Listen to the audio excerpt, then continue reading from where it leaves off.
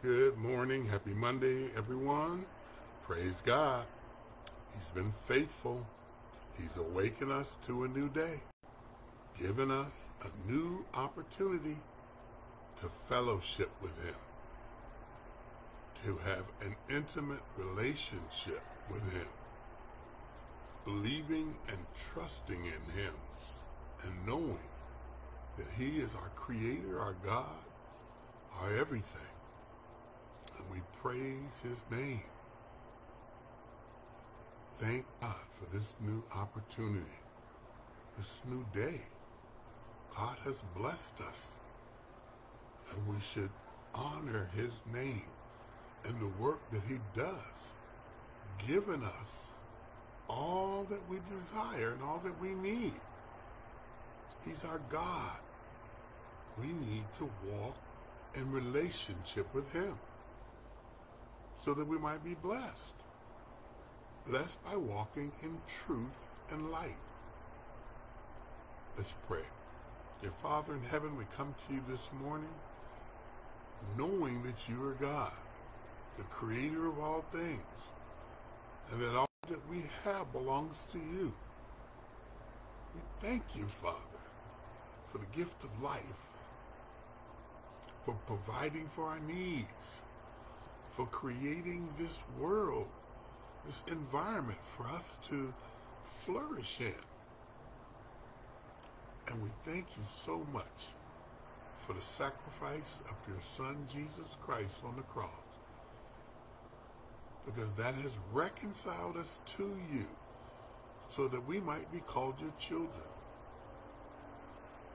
Help us, Father, this morning to understand more of your word, so that we might be drawn closer to you, to know you more intimately, and to walk in your ways. Thank you, Father. In Jesus' name I thank you. Amen. So this morning's daily devotional is titled, Mentoring Through Tragic Seasons. And it's from the book of Ruth, chapter 1, verses 14 through 22. And it says, And they lifted up their voice and wept again, and Orpah kissed her mother-in-law, but Ruth clave unto her. And she said, Behold, thy sister-in-law is gone back unto her people and unto her gods. Return thou after thy sister-in-law. And Ruth said, Entreat me not to leave thee, or to return from following after thee. For whither thou goest, I will go, and where thou lodgest, I will lodge. Thy people shall be my people, and thy God my God. Where thou diest, will I die, and there will I be buried. The Lord do so to me, and more also, if aught but death part thee and me. When she saw that she was steadfastly minded to go with her, then she left, speaking unto her. So they two went until they came to Bethlehem. And it came to pass, when they were come to Bethlehem, that all the city was moved about them. And they said, Is this Naomi? And she said unto them,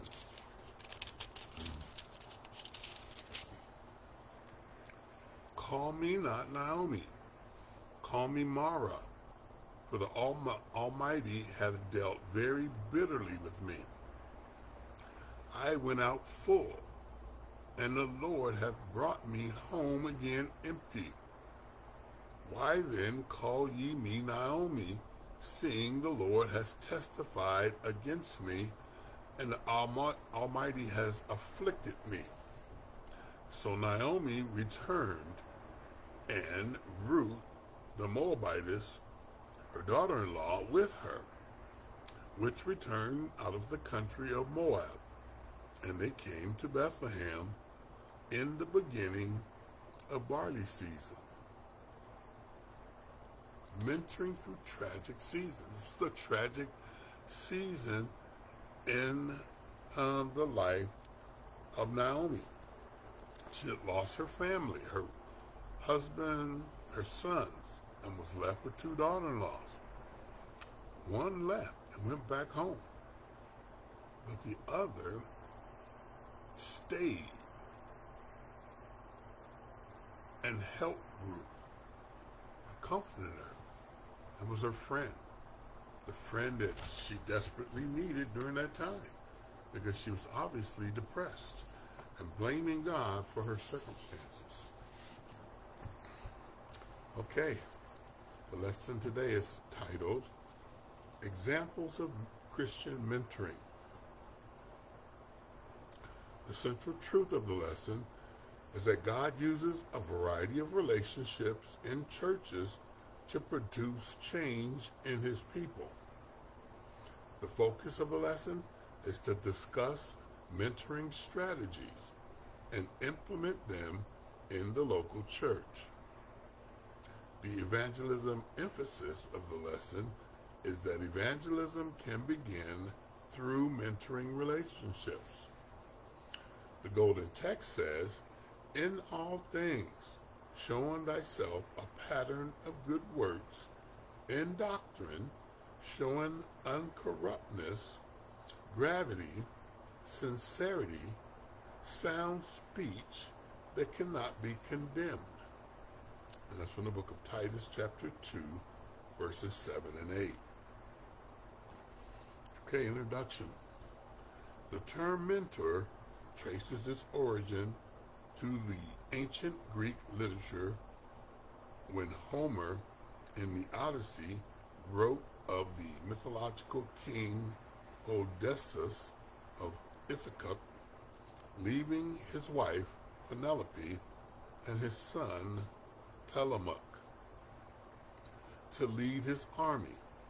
He placed Telemach under the care of a guardian named Mentor, whose job was to protect and guide the young prince while his father was away. Recently, in business and educational services circles, the term mentor, meaning wise and trusted counselor and guide, has become prominent.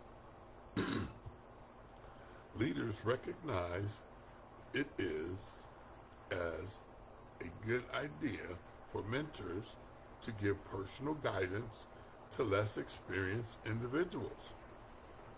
Mentor is not a biblical term, but clearly this concept is present throughout the Bible.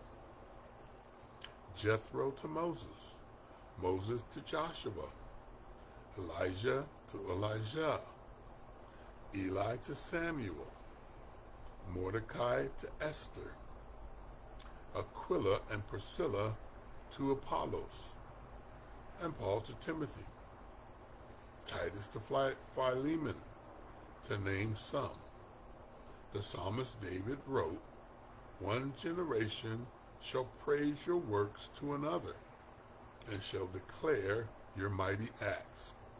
And that's from Psalms 145, verse 4. The lesson discusses mentoring strategies of the Apostle Paul and how to implement them in the local church. Today, we study and learn from Paul's ministry and instructions to two of his mentees. Okay, section 1, men mentoring men. Fathers and brothers, 1 Timothy chapter 5, verse 1.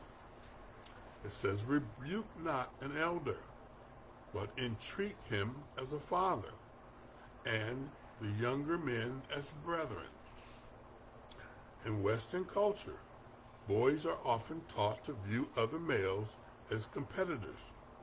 Early on, they vie for attention at home, in school, in sports, and in relationships with the opposite sex. In ancient human history, men were competitive as a means of survival. All too often, this instinct has isolated men from other men. Paul wrote about men mentoring men, with younger respecting and learning from the elder, and the elder nurturing and helping to develop the younger.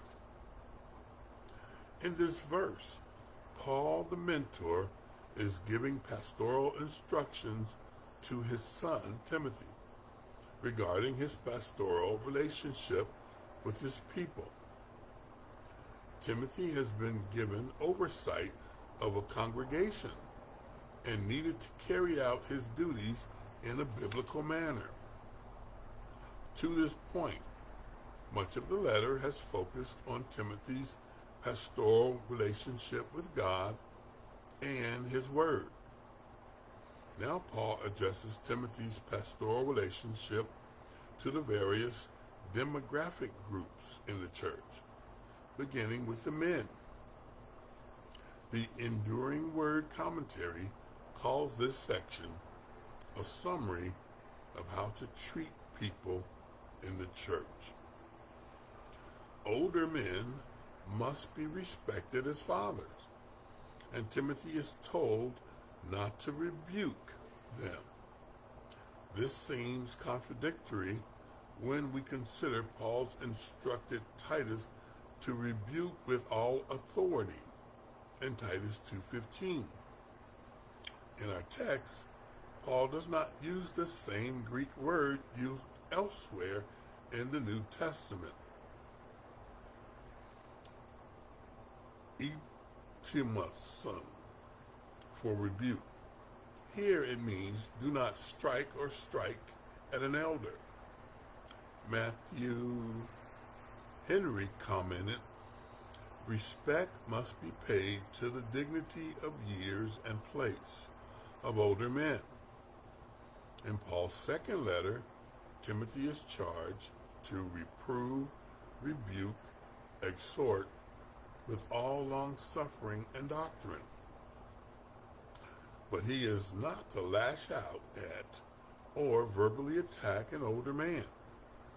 Rather, he show him the respect he would show his own father, and to remember the Old Testament command, you shall rise before the gray-headed and honor the presence of an old man and fear your God. I am the Lord. And that's in Leviticus 19:32. It is not true that a pastor must always treat everybody alike. Younger men in the church are not provided the same difference as the elders, yet they are to be regarded as brothers. Greater freedom is afforded the pastor in reprimanding younger men, but only with brotherly compassion. As brethren shows younger men were somewhat equal to Timothy, at least in age. Therefore, he was to treat other young men the same way he would treat his biological brothers. See Romans 12:10. There's an enter here that says, honor older adults. It says, you are to rise in the presence of the elderly and honor the old. Fear your God, for I am old. Leviticus 19:32. An example for older men, section 1b. Titus chapter 2, verses 1 through 2. It says, but speak thou the things which become sound doctrine, that the aged men be sober, grave, temperate, sound in faith, in charity, in patience. To Timothy, Paul addressed how older men are to be treated by the pastor. Now he wrote to Titus about the duties of older men who would qualify for that gracious treatment. Sober in verse 2 means to be sober-minded or to be sensible and exercise sound judgment. Irresponsible choices and irrational behaviors are not characteristics of a godly elder. Rather, he is to be grave, which means dignified or worthy of respect. He is temperate, demonstrating self-control. Galatians 5:23. He doesn't fly off the handle or go to excesses. Godly mentors are sound in faith and motivated by love. Like Paul, they know in whom they have believed. 2 Timothy chapter 1, verse 12. And like Jude, they earnestly contend for the faith of the church. See Jude 3. They cannot be godly members unless they are grounded in Scripture. See Ephesians chapter 3, verses 16 through 19. Because they are established in the love of God, they minister to others with the compassion of Christ. As mentors, they sow seed, and then, like the farmer, they wait patiently for its fruit. That's in James 5:7. All right, section 1C, an example of younger men. Titus chapter 2, verses 6 through 8. And it says, young men likewise exhort to be sober-minded, in all things showing thyself a pattern of good works, in doctrine showing uncorruptness, gravity, sincerity, sound speech that cannot be condemned, that he that is of the contrary part may be ashamed, having no evil things to say of you. Okay, the commentary says Paul affords Titus more latitude in dealing with younger men. Yet, their lifestyle requirements differ little from those prescribed for the elders. Matthew Henry wrote that young men must be exhorted to be considerate, not rash, advisable and submissive, not willful and headstrong, humble and mild, not haughty and proud. For there are more young people ruined by pride than by any other sin. And that's in Matthew Henry's commentary on 1 Corinthians. Paul alludes to a couple things that might constitute a stronger temptation to the younger than to the elder. Being sober-minded or self-controlled could be construed as an admission against the lust of the flesh. Although certainly not dormant in the lives of older men, the younger are more naturally tempted by such.